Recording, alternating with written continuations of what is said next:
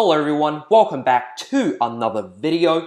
Today I found an absolutely mind-blowing glitch on Discord that allows you to change your Discord tag without using Nitro. But before we get into this video, I just want to mention that only a small percentage of my viewers are actually subscribed. So if you did enjoy this video and found it informative, make sure to leave a like and subscribe if you haven't already. But anyways, without any further ado, let's get straight into the video.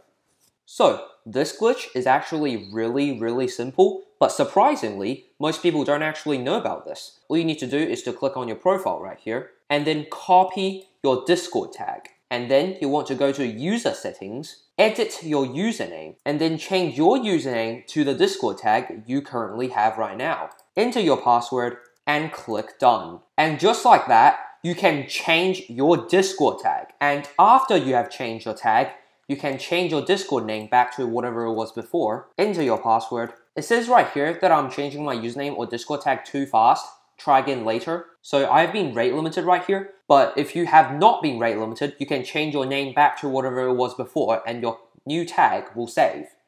Most people haven't talked about this before, so I figured I'd make a video on it. And at this point, please note that this is only how to change your Discord tag and not customize it. This glitch will only make Discord randomize your tag again, but you cannot change your tag to whatever you wanted. To get the tag you actually want, you either have to buy Nitro or repeat this glitch multiple times and get the tag you want. But yeah, anyways, that's about it for this video. If you did enjoy this video and found it informative, make sure to leave a like and subscribe if you haven't already. But anyways, thank you for watching and goodbye.